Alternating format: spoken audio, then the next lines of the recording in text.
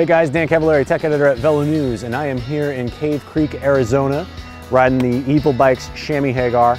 And one of the unique things about this bike, as you can see right from looking at it, is the super slack head tube angle, 66.67 degrees. If you're not familiar with head tube angles, to give you a sense, some road bikes that you've probably ridden are in the 72 to 74 degree range in terms of that's very steep. Mountain bikes usually hedge towards 66 degrees, and that's some pretty slack mountain bike head tube angles too. So what we're looking at is very heavily influenced by the mountain bike world. As somebody who came from the mountain bike world, this felt pretty familiar to me. I'm very curious to see what my full-bred roadie colleague Ben Delaney has to say about this unique ride.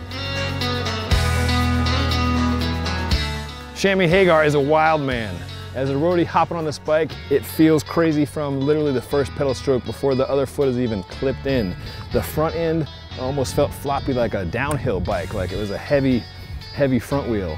But as soon as you're over 2 miles an hour, that smooths right out, and the physics and the geometry that works so well in mountain biking carry over to this bike here. It was odd just looking at the thing from the cockpit. The stem, it's like a half an inch long. This is bananas to me, and the front hub is sitting way out in space. But the geometry is such that the reach is still similar to what you would get on a standard gravel bike with a longer stem. It's just a total reconfiguration of it.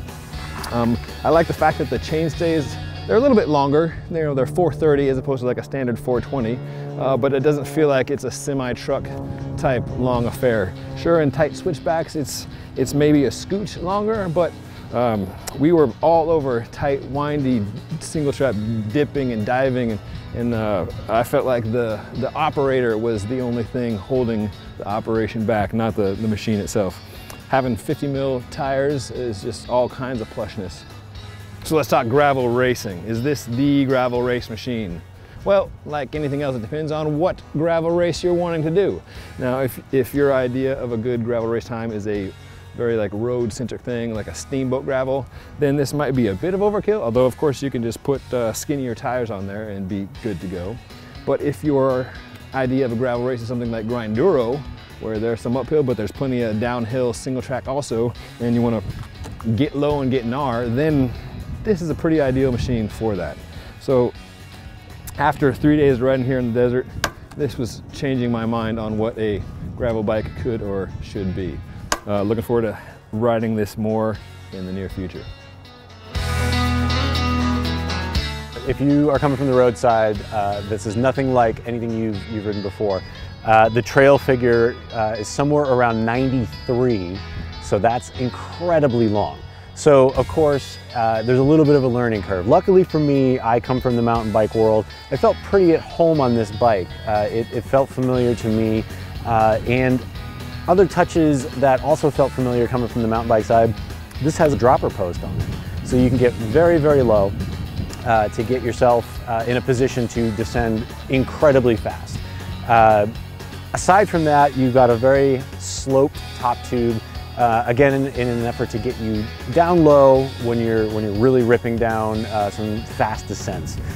The interesting thing about the Chamois Hagar is that while it's got a lot of mountain bike roots, there's also elements of some roadie and even cyclocross type geometry. In that sense, the seat tube angle is not as slack as you would find on a mountain bike, for example.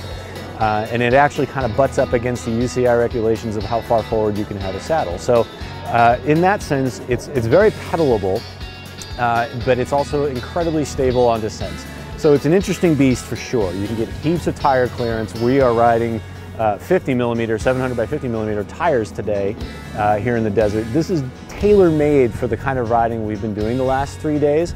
And while I've had a blast on this, I'm really curious to see how this is going to react to my home roads, where I've spent more time on more roadie geometry, cyclocross geometry, treading into the gravel world.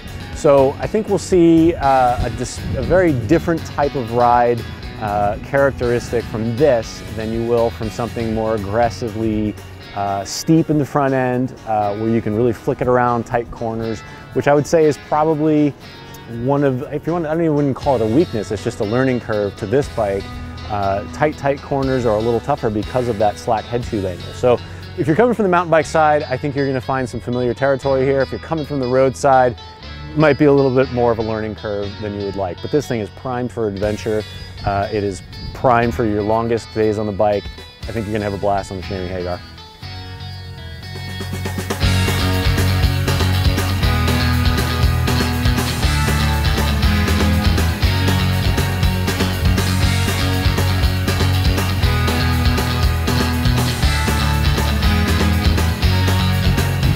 Dan, what are we doing out here in the desert? I have no freaking idea. No, we're riding bikes.